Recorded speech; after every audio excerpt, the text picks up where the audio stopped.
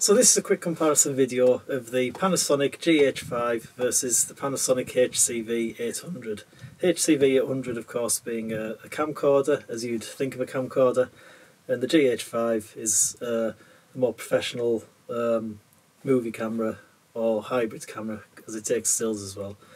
So I'm not going to go into great detail about the settings or anything like that. It's simply comparing one picture to the other. Both cameras are on automatic.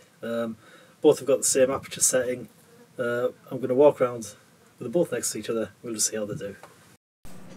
Comparing both cameras side by side, the modes are both set to Auto AI Plus with an Auto ISO. There's a slight difference in the codecs, as you can see with the details below, and the quality is what we would normally use for day-to-day filming. Straight away you can see the Panasonic GH5 is more detailed, but the HCV800 is still doing a reasonable job, especially with the bright background there that you can see coming in through the window. As we pan round, we'll be moving through into a much darker room, and the idea of this test is a very bright background with a very dark foreground. So in a moment we'll pan round to the right and you'll see that the light from the window will come streaming in.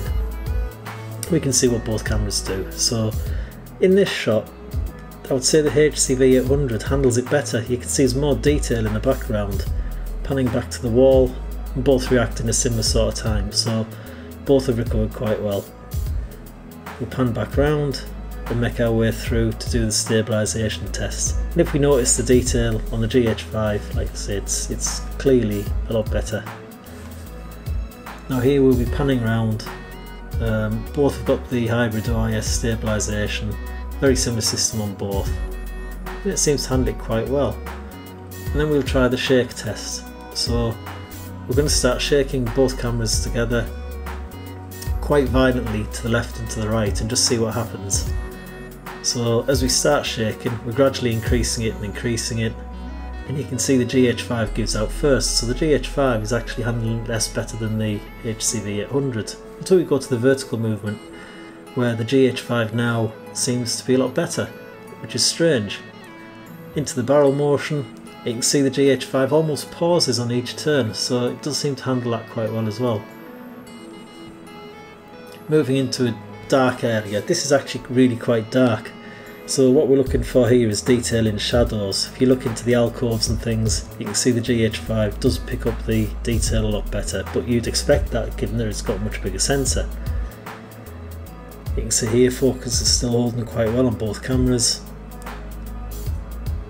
And we're looking at the detail of the red paint and things on the mantelpiece and the green on the walls. As we're panning round, if you look at the floor now, the GH5 has retained a lot more detail, whereas the HCV's, I wouldn't say it were blurry, but it's certainly lost a lot of the details on the floor. Moving into the forest, again looking at the floor, you can see the greens clearly of the foliage, and the branches of the trees on the GH5 is certainly much sharper. Again, this is down to the 4K sensor, but the HCV800 is handling it quite well as well. Looking up at the foliage in the sky, what we're looking for here is a chromatic aberration. Zooming into the GH5, obviously it's lens dependent, but you can see there is a little bit there, but compared to the HCV800 there's actually quite a lot, but you'd expect that. Moving back down, you can see how both cameras handle the change from bright to dark, and both do a reasonable job, and it's reasonably quick. So now this is in the mine. So the idea of this test is very low light conditions with a very bright background again, and you can see here the blacks are very black, and the GH5 is actually handling it quite well. I'm quite pleased with the way the GH5 is handling this situation. As we pass through the shot, there is the very bright light at the far end of the passage, and the grain isn't that noticeable. Now moving over to the HCV800, it does seem to be fighting for focus, which isn't what I would have expected. So it's unusual for the camcorder to not focus. It is actually very good at focusing when compared to the GH5, which does tend to struggle sometimes. And here you can see as we're walking back towards the camera, it really does show up the grain. Both are on the same ISO settings, so this is clearly just an indication that the smaller sensor is handling this a lot less well than the larger sensor of the GH5. In a moment we'll compare both images side by side so you can get a clear view of how both are handling the dark conditions. And immediately you can see the GH5 is much darker in the blacks are much blacker. Everything looks a little bit washed out on the HCV800. The footage here is completely unedited, it's exactly as it's come off the camera.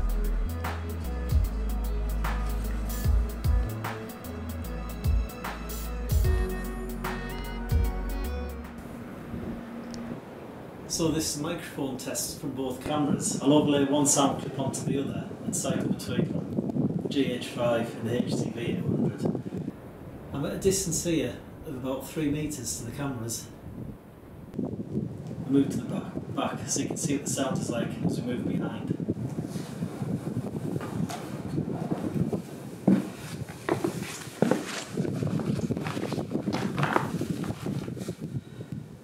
So now behind both cameras, there is a bit of wind coming through the doorway, so hopefully the noise cancellation will be working quite well on both. I'm not talking particularly loud. Move to the back so you can see what the sound is like as we move behind.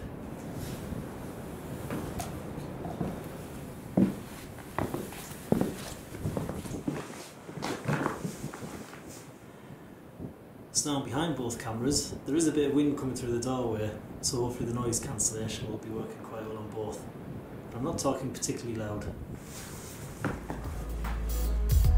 And this is what both cameras are like for vlogging, if you like. Both of them have got face detection and eye detection on.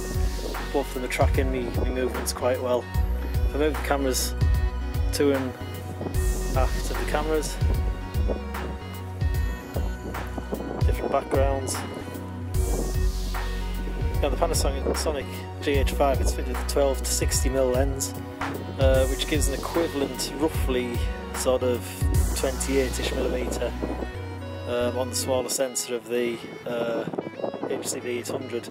So actually with both cameras zoomed all the way out, it's a similar sort of distance from a similar sort of width picture from both cameras. Right, so now we've come into somewhere a little darker, so we've got a lot of light coming in through the side door, not much light behind us, so you can see the colour differences here. Move forwards and away, so you can see how the tracking's working. You can see it's very dark in the background. So that just about wraps up this video. So this comparing the Panasonic GH5 to the HCV800. Of course, there's a massive price difference between the two. The GH5 with a lens costing £1,699 and the HCV800 costing about £450, £480, that sort of area.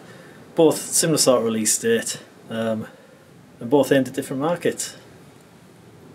So give us a thumbs up if you like the video, thumbs down if you hate it, and please consider subscribing to the channel. We don't normally do videos like this. Normally our videos are a bit more exciting with a lot of exploring, underground work and all this sort of thing. So have a look at the rest of the videos on the channel and see what you think.